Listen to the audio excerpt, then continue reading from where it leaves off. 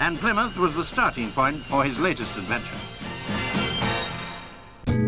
While Sir Francis was off to try for yet another record, at this party we met a number of people who feature in the Book of Records. The drink was appropriate to the occasion.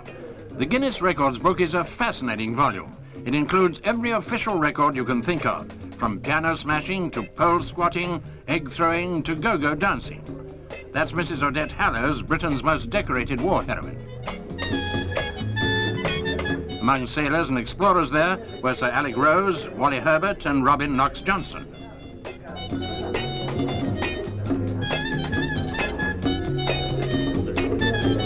Athletes David Hemery and Kip Keino. The Kenyan runners talking to Elizabeth Ryan, who won 19 Wimbledon championships. Also at this record gathering, one personality whose name may have you guessing, she's Lady Malowan.